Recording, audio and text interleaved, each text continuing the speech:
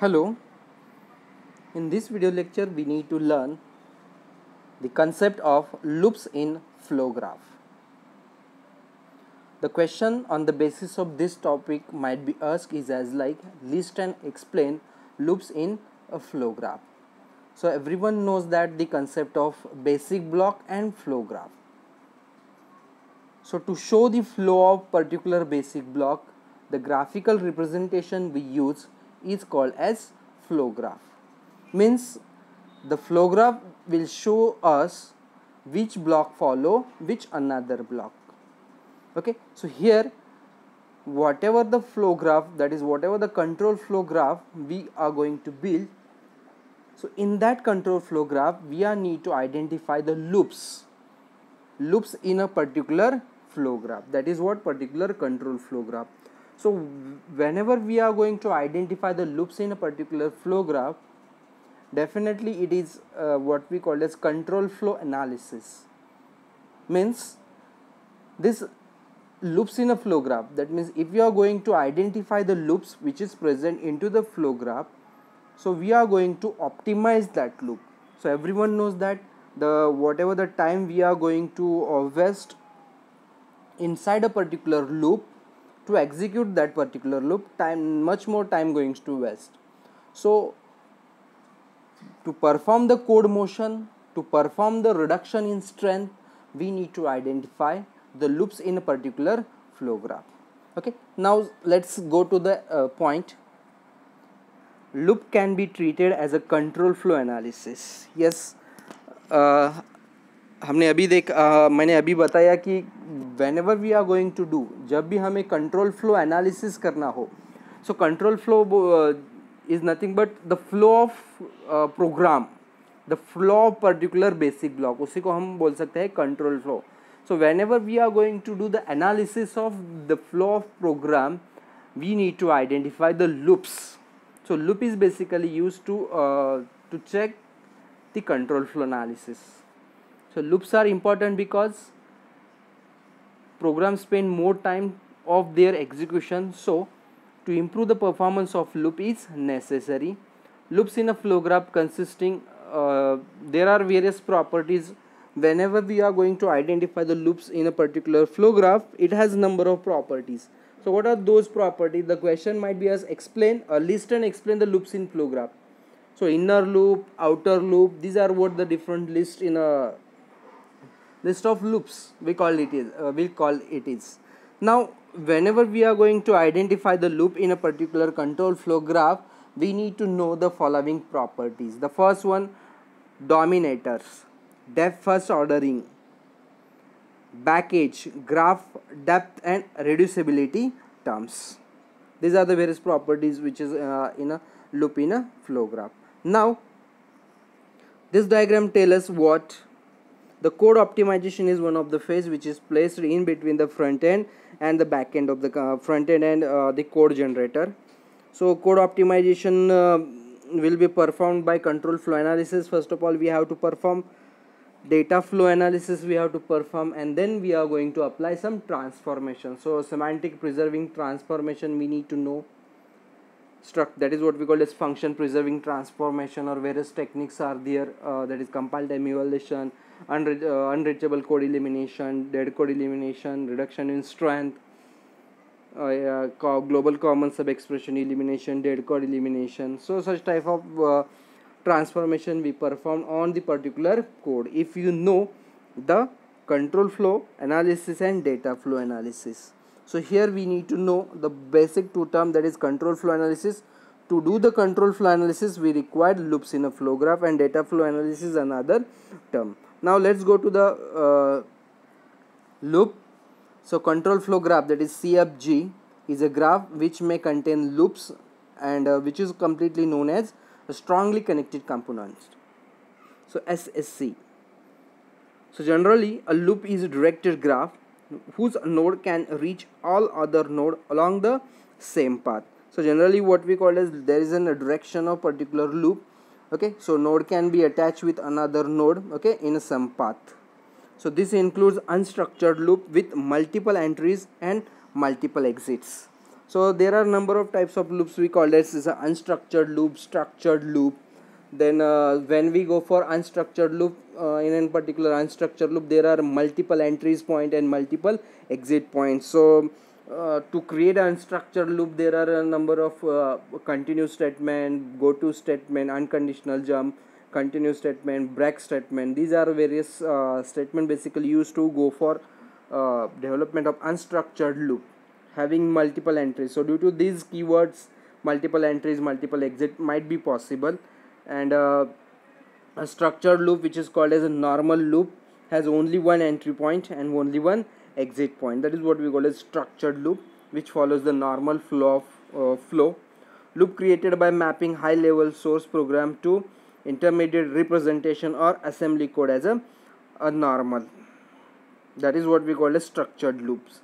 So goto can creates any loop, break creates an additional exits. So these keywords goto, that is unconditional jump, continuous statement, break statement, they are possibility to create the multiple entries, multiple exit in a particular loops when we go for loops in a flow graph. So loops in a flow graph is nothing but control flow analysis.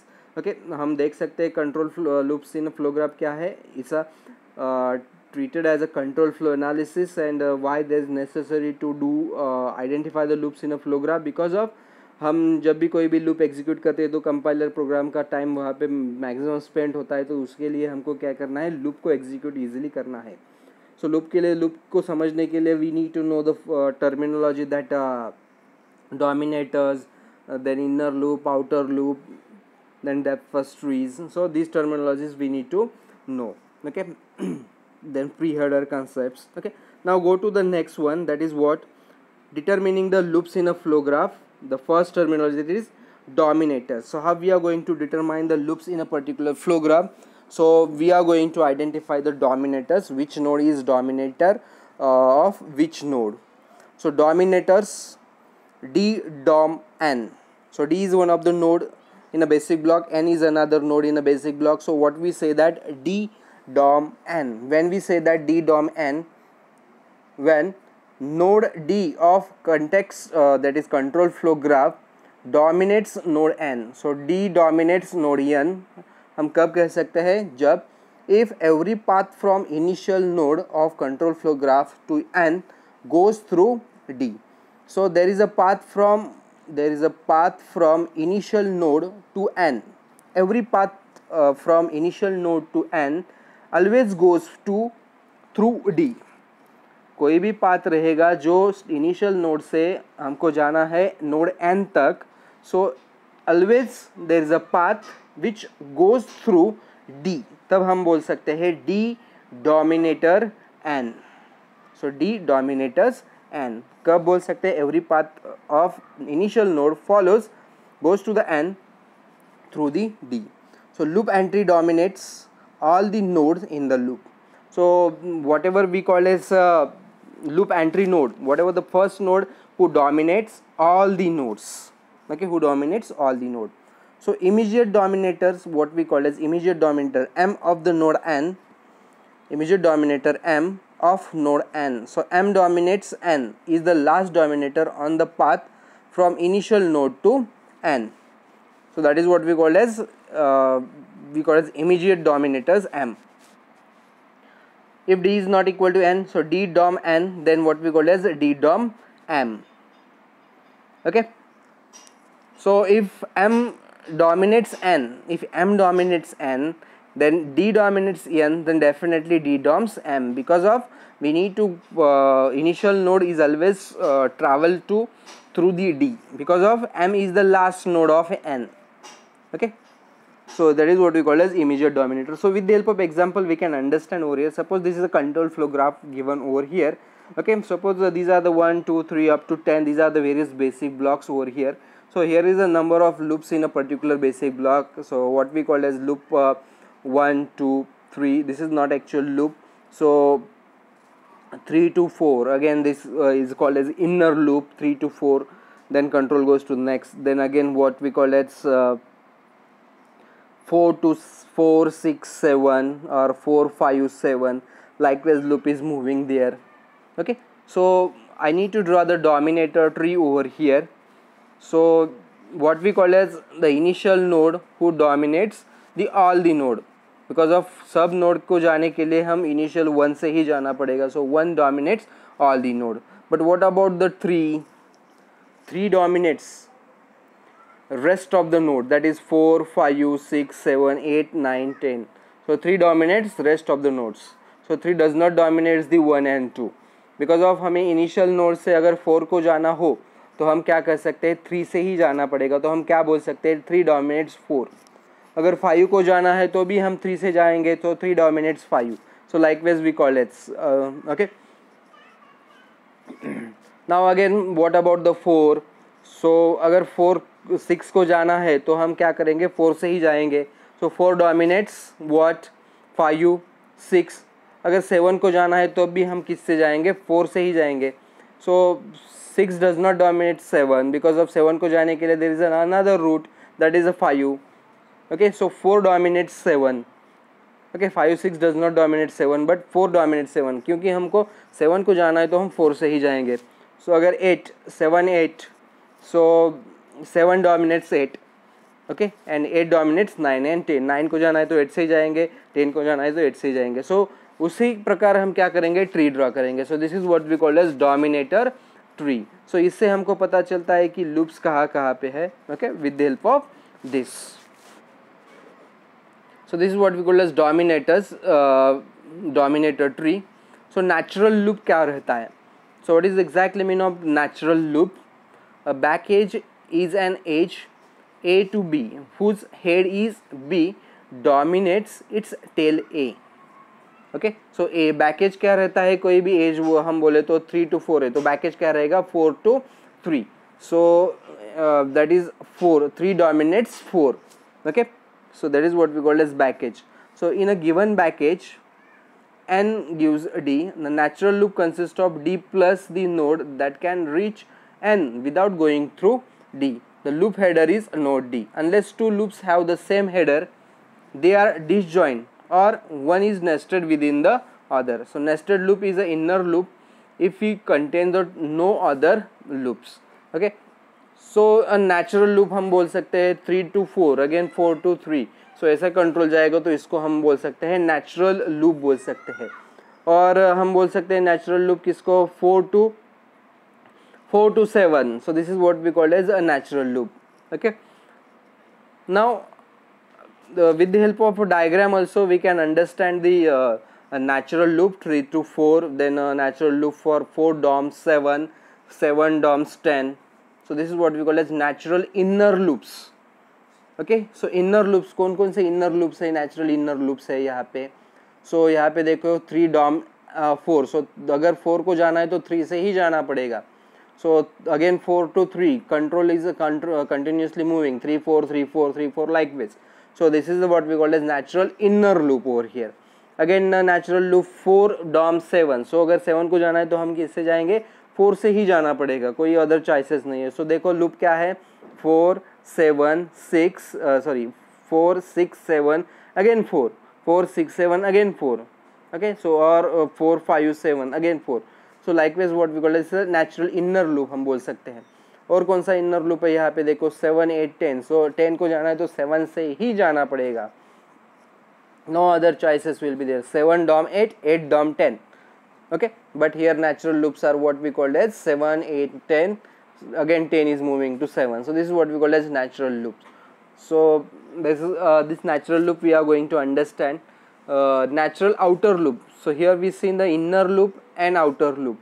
Okay, so outer loop को बोले तो हम 1 to 9 for 1 DOM 9. So 1 9 again control goes to 1, again it follows the route. Okay, so क्या क्या route हो सकता है, 1 2 3 4 6 7 8 9, again this follows continuously, and then whenever it is break it goes to 10.